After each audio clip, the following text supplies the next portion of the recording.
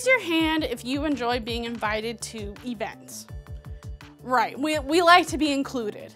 Now raise your hand if you like to be the person inviting others to an event. I'm Christy, and for me, inviting others is the harder part. I have a difficult time getting out of my comfort zone and inviting people, even my best friends, to events with me. And by events, I literally mean just hanging out. I have to rely on someone else to invite everyone for me because it makes me feel so awkward. And yet, as followers of Jesus, we're told to go and invite. No pressure, right? And we're to follow Jesus' example. Again, no pressure. Jesus would walk up to his disciples and just tell them, "Come follow me." And those guys would drop what they were doing and follow him. Why did they follow him? Because he asked. Our series memory verse shows how we can truly make an impact by going and inviting. 2 Timothy 4:5. But you should keep a clear mind in every situation. Don't be afraid of suffering for the Lord. Work at telling others the good news and fully carry out the ministry God has given you. Notice that line, work at telling others the good news. That's inviting others to see their potential relationship with God. We can share the good news of what Jesus has done through our own stories, and we can make an impact on the people around us. How does this work? It's really simple. You might have a friend that isn't a follower of Jesus. You can tell that friend when it's the right time about how having a relationship with Jesus has changed your life. They might ask you some questions. Answer them honestly. And if you don't know the answer, just say, "I don't know, but I'll look into it." And here's the best part. Invite them to come to church with you, or ask them some questions about what they think about a relationship with Jesus. When you do this, you're living as a disciple and you're following Jesus' command in Matthew 28:19-20. Therefore, go and make disciples of all the nations, baptizing them in the name of the Father and the Son and the Holy Spirit. Teach these new disciples to obey all the commands I have given you. And be sure of this, I am with you always, even to the end of the age. Jesus tells us to go and make disciples. That means inviting others to be a follower of Jesus. So today, I want you to remember this one thing. When I go, I make an impact. Say that with me.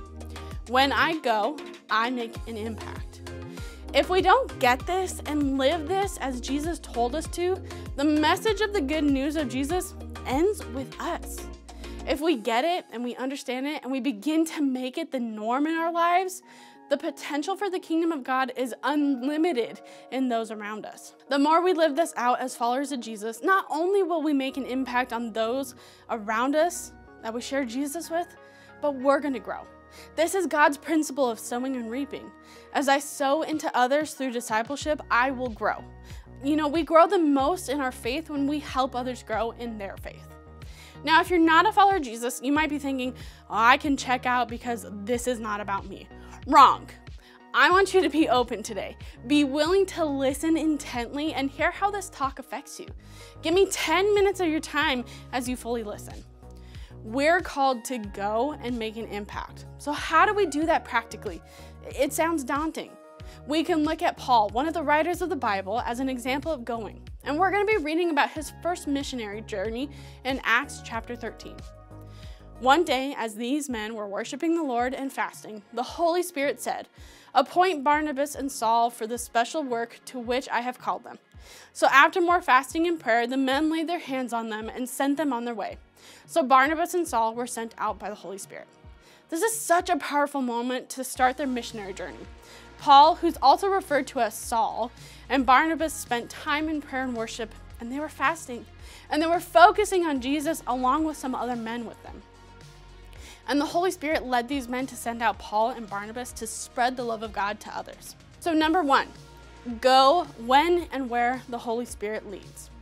These guys had a very clear calling from the Holy Spirit. Jesus didn't invite us into this mission of going and making disciples and then leave us on our own. He didn't expect us to just fend for ourselves. He gives us his Spirit. He lives in us, leads us, directs us, and guides us when we make him the leader of our lives. We have to slow down and listen to him and obey. Now, sometimes that calling isn't as clear as what these guys experienced. Sometimes it's just that little small feeling in the pit of your stomach. And maybe you haven't experienced that yet, but here's what it's looked like for me. One time I was driving down the road and I saw some homeless people, and they were asking for food. I kept driving, but I had that heavy feeling in my stomach and in my heart. Sometimes it like physically hurts. And I knew I needed to turn around and help them and show them the love of God through my actions. So I stopped by a restaurant nearby, grabbed some food, and I gave it to them. That's how I've served in my community when I have that feeling. But I've also had that feeling when it came time for my church to build a home for a family in Mexico. I kept saying, oh, they don't need me. I have no idea how to build a house. But I had that feeling, that heavy feeling. So I listened. And I went and I built a house in Mexico with a team, and I had an amazing time sharing the love of God with this beautiful family and their kids. You might not know the exact moment when you're being led by the Holy Spirit, but just listen to what He's showing you and where He's guiding you. You might feel it in the pit of your stomach. Paul and Barnabas were going because the Spirit led them to go. You may say, well, I'm just waiting on the Spirit's leading, and then I'll go. He's leading you. He's always leading us to live out Jesus' commission to go. We have to listen and obey and go when and where He is leading. Barnabas and Paul were sent out by the Holy Spirit the same way that we are. We must ensure that we listen to Him and follow His lead. This should be our norm as followers of Jesus filled with His Spirit. We should live by doing as Jesus said throughout our lives. When I go, I make an impact. Say that with me. When I go, I make an impact. I want to clarify that going and making disciples does not have to be across the globe. It can literally be your best friend, your sibling, your parents, or even that one kid in class that you talk to every once in a while. Making disciples happens around you, whether you're at school or on a mission trip in Mexico. Inwardly, you may feel fear. When you look out to those in your life who don't know Him, you may think they don't want to hear or they don't want to see it. But we have to wrestle with Jesus' words. Go. I have to allow Him to transform my hard heart to see and sense the reality of the eternity of those I know around me who don't know Him. They're on a path to spending eternity separated from God the Father, as well as the fact that they are struggling to live this life on their own strength. This is not about guilting you. This is about facing the truth and reality that Jesus has left His mission in our hands and given us the power to change the world with His love. We can do this. We should do this. He has called us to do this. When I go, I make an impact. So number 1, go when and where the Spirit leads. Number 2, go and teach about Jesus. Let's look back at Paul and Barnabas' story. They were sent out to share the love of Jesus with others on a mission trip. They sail for Cyprus and travel from town to town across the entire island, sharing the love of Jesus. They reach a town called Paphos, where they met a Jewish sorcerer, a false prophet named Bar-Jesus. He had attached himself to the governor, Sergius Paulus, who was an intelligent man. The governor invited Barnabas and Saul to visit him, for he wanted to hear the word of God. But Elymas, the sorcerer, as his name means in Greek, interfered and urged the governor to pay no attention to what Barnabas and Saul said. He was trying to keep the governor from believing. I don't know about you, but I would be super intimidated. This guy's literally trying to take on the name of Jesus and cause harm doing it. And the sorcerer is keeping the governor from even trying to hear the love of Jesus and believing in Jesus. That's called resistance. Unfortunately, when you share the love of God with others to make disciples, you're gonna face resistance. Some of you might be resisting listening right now. That's not easy to deal with, especially when it's someone you're close to. So what do? Lean on the Holy Spirit for guidance. He's the one that led you to share the good news with that person.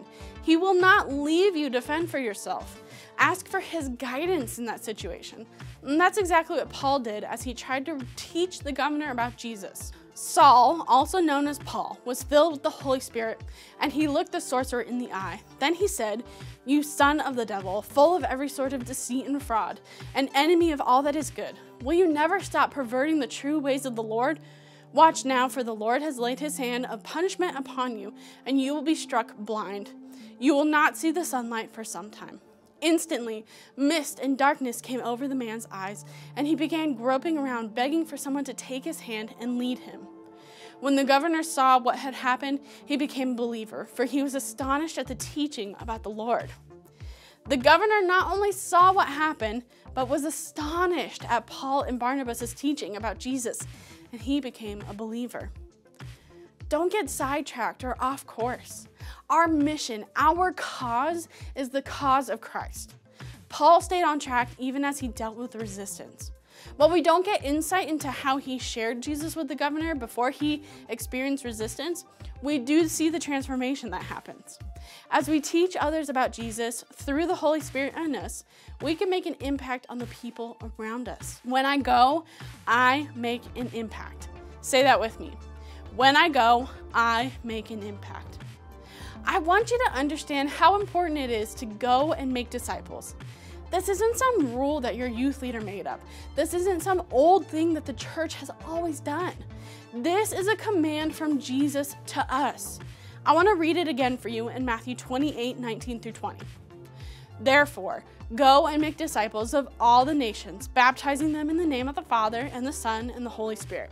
Teach these new disciples to obey all the commands I have given you. And be sure of this, I am with you always, even to the end of the age. Jesus led the way for us to go and make disciples. He was a friend of sinners, to whom he gave the good news and made them his followers. And he has called us and invited us into his incredible mission. As we live this out in our lives, we will make an eternal impact. So I want to challenge you to commit to living this out. This week, identify one person who doesn't have a relationship with Jesus that you know. Pray for that person every day and begin to share your story of your relationship with Jesus with that person. This is not an option for those of us who are his followers. Should we choose not to go and make the impact Jesus calls us to, we will be living in disobedience. To not go is to ignore those who are lost and the fact that they have no hope of eternal life without Jesus. Our loved ones, neighbors, and friends will continue without the hope we have in Jesus. The hope that God the Father sent his Son to die on the cross to give them. The hope that Jesus paid the ultimate price for.